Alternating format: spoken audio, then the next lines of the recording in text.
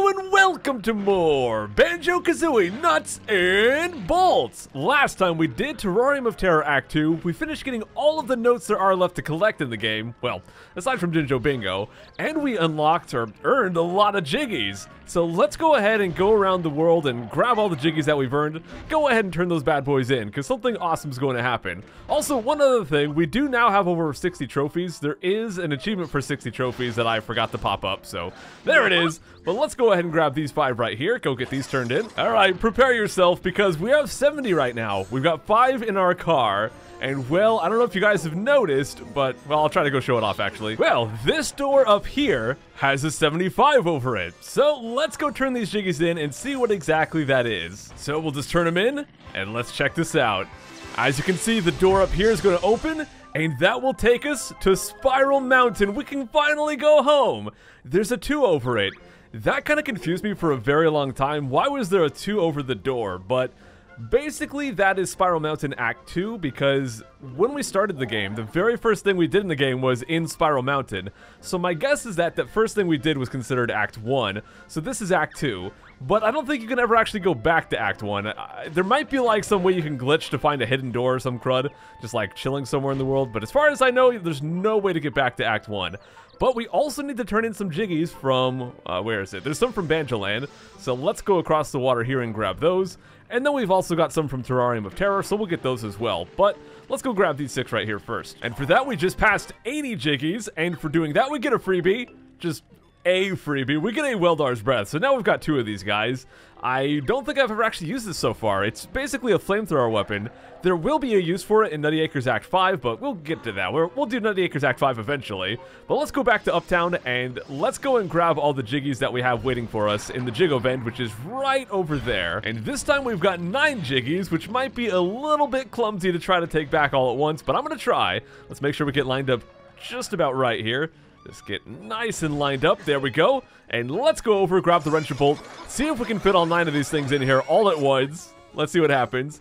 I mean, they're in there. They're kind of technically fitting, so it's working out all right. You can see my car is just not liking this, though. Totally scrunched down in the back. And the cops are not going to make this one easy, are they? Oh, haha! I guess he'll just fall off the side of the world. That works. Okay, let me just go bring these back. I think we're done with the obstacles here. And once we turn in all 9 of these, we'll actually get all the way up to 90 Jiggies. I think it was like 86 we needed to get open Jiggaseum Act 6, but we also opened the last act in the game, Terrarium of Terror Act 5, and we get some more freebies. Now here, we get a very special set of freebies. We get some super blocks. These are kind of like the blocks we've had before. They're basically the same thing, but they've got lots of strength while still having a very low weight. So they're kind of the best of both worlds. They're strong, but also light. So very, very awesome right there. But now, we're going to go and do that act we just unlocked, Terrarium of Terror Act 5. Because that is the final grunty battle that we have to do, aside from back in Spiral Mountain. We have some shenanigans there, but in terms of just like the random game worlds, this is the last grunty battle, so let's go in and do it. However, this one also has 5 Jinjo missions, so let's go do those first as well. Alrighty, so we start up top here, and if we go right over to the side here, you can see there's already a Jinjo. These Jinjo missions are going to be a little bit crazy. Keep in mind, even though this is not the last one we're doing, this is the highest Jiggy count mission in the game. 90 is the most you ever need to enter an act. So these are going to be some pretty tough missions. But here we've got Jinjo hurling. This one, honestly, is not too bad. It's a little bit luck-based because, well, it's physics-based, but it's hard to control the physics to make it so that you can actually do it consistently. But what we're going to use here is the ball kicker. So let's go ahead and grab that guy. Let's go ahead and hit start game. And for this one, we've got to drive up. He's going to be in a very small checkpoint. So we're going to try very hard to get really close, but not bumping into him because we don't want to knock him off right there. So let's just be very slow. Oh, okay, hit him a little bit, but that's okay. Let's go ahead and grab him, stick him in very carefully like that.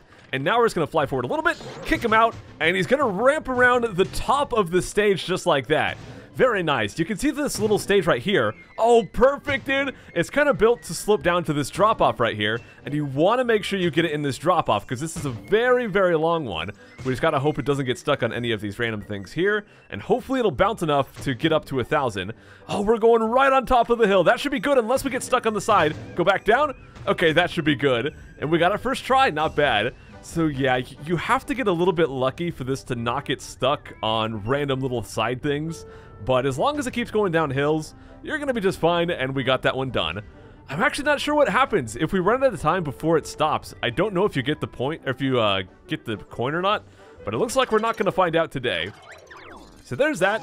There's 1 out of 5 Jinjos down. Let's move on to the next one. I'm just gonna edit between each of the traveling sections here. Back inside the room with all these little mushroom platforms, we've got another Jinjo right here. It's kind of by where we did the mission from Act 1.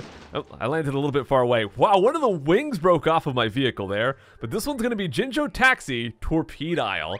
This one is not too bad. I would say it's not quite as bad as the freewheeling one that we had to deal with from Act 2. But yeah, we do have a torpedile, so we are going to have some things to shoot.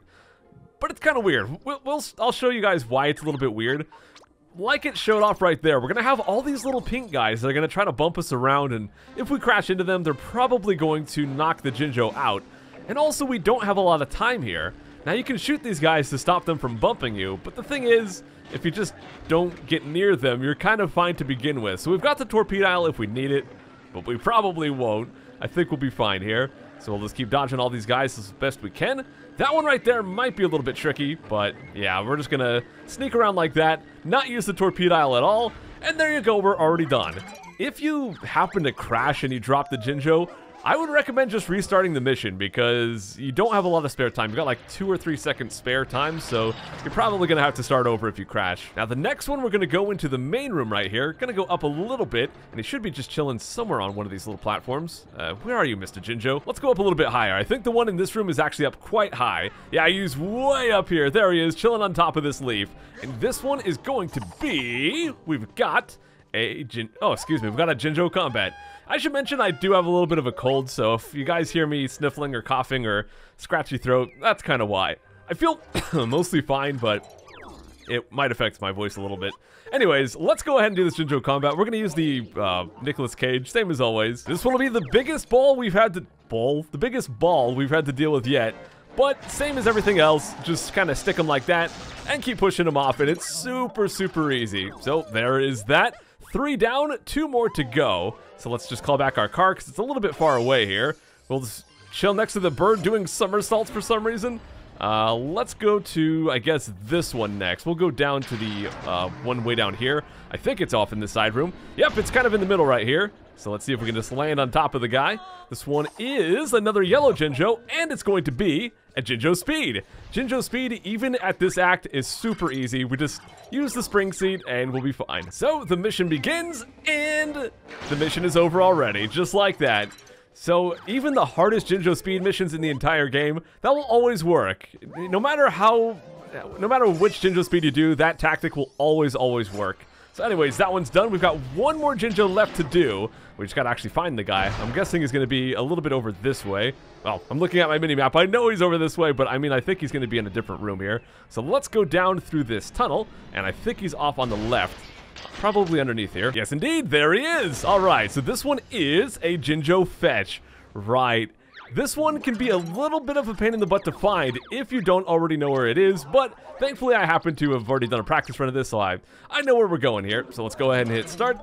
Now, if you guys remember, last episode when we were collecting a bunch of notes, there was a little hidden tunnel underwater, and that is where we have to get to. So we're going to go the exact same way we did to get to that.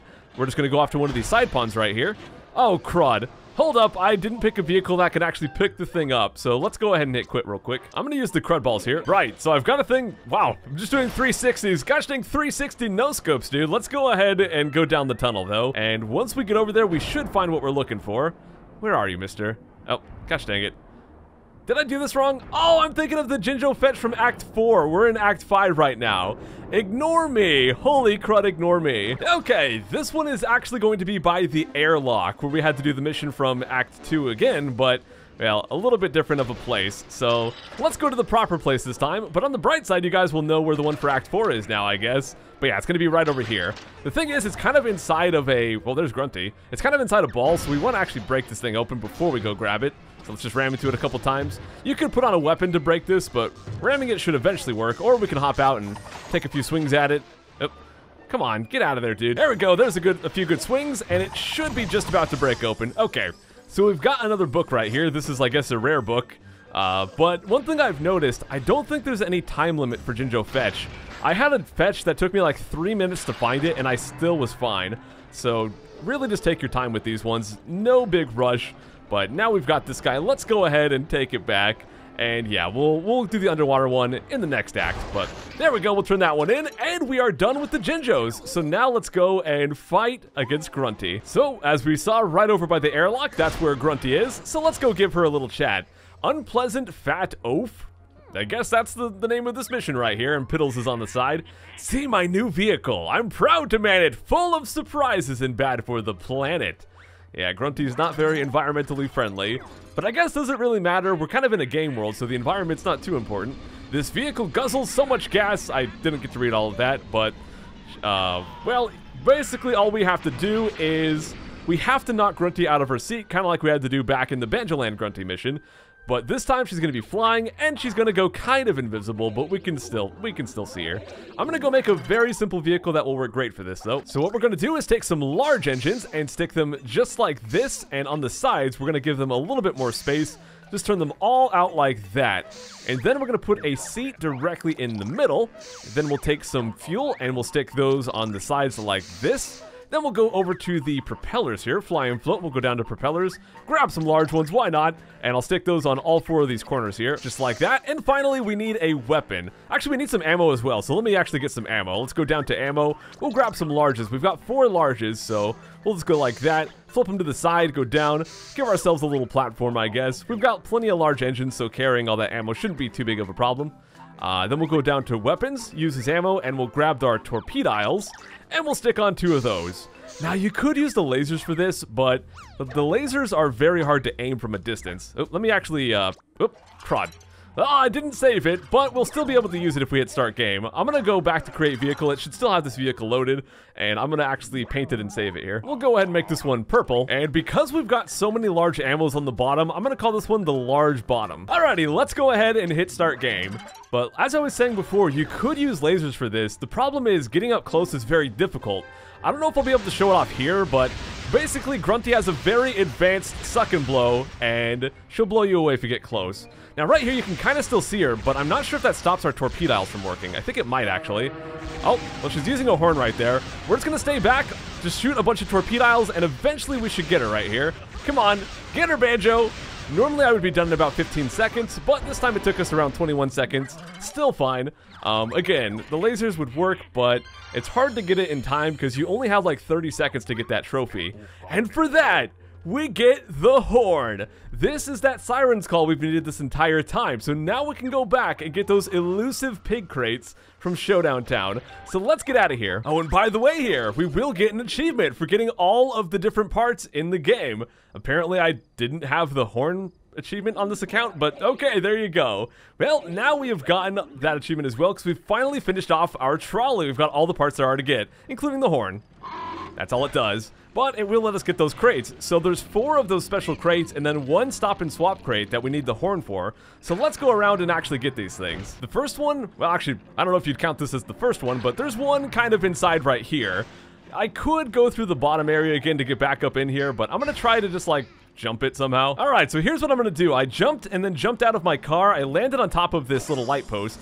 And then I'm gonna knock it out completely and ruin that. Never mind. I'll just go around the legit way. Okay. You know what? Since that one's not really cooperating, we'll save that one for last. Let's go around here and grab this one that's been staring at us since the beginning of the game. It's right on top of this building over on this side. I guess this is Lardo's Pizza and Tutti Frutti's. But let's go up here if we can. Come on, Banjo, just get up there, dude. There we go, we made it. So all we do is we drive up nice and close, then use the horn. At last, the sirens are calling to me. I am finally free. Free just as well, really. I've been sitting on this box for 40 years and my cheeks are, well, numb. Yes, his cheeks are very numb. The cheeks you're thinking of, yes. But for that, we will get crate 48. So let's go ahead and grab that one, and let's go and bring it to Mumbo's Motors. We've got 3 more of these to get, and then the 1 stop and swap one as well. The next one is over by the theater district. It's right up there, and they all say the same thing, so I'm not gonna read the dialogue every time. But to get up there, we do have to get our car up there. That's the important thing. You can't just walk up there. We just go like that, and then we spring up just like that, and there we are. So we'll go ahead and honk at this one. I've fallen! Oh, wait. No, I have fallen. I wonder if I can push it off with my car. Come on, dude. Push it off. Push the crate off. I don't want to have to go back up there. Just push it.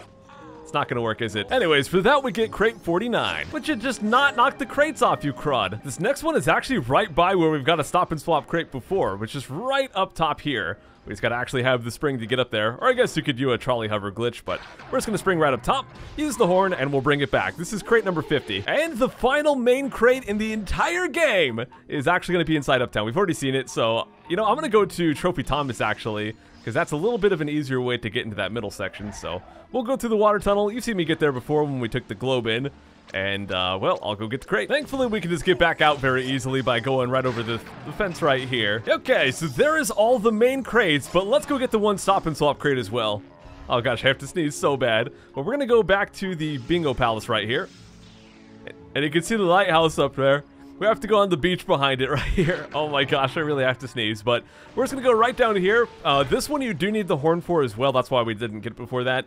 And I know I've said this so many times, but you can't get this crate unless you've got the stop and swap items from Banjo-Kazooie, the Xbox Live Arcade version. A totally separate game. You've got to have that save data over on that and on the same profile that you're playing this game on to actually get these to unlock. So that's all there is to it. Let's go ahead and get it. Turn these in and call the crate collection complete for the entire game. Now these crates right here are going to be insanely good. So let's go and check this one out right here.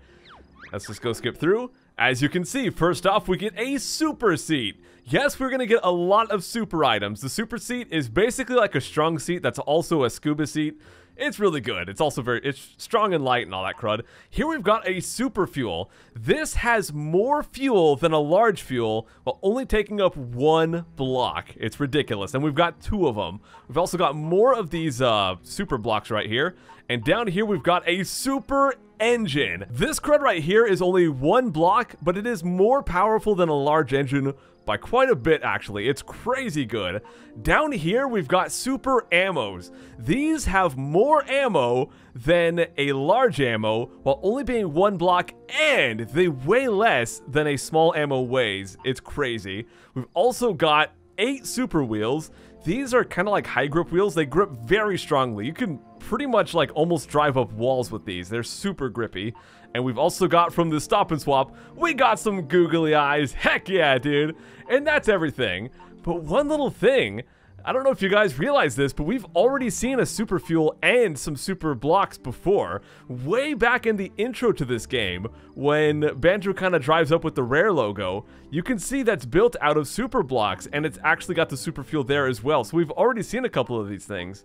But anyways, guys, that is going to be it for the collection. Let's go check it out. 57 out of 57. We have got all 900 notes, actually all 1900 notes. We've got 6 out of 6 for both the Jinjos and the Minjos.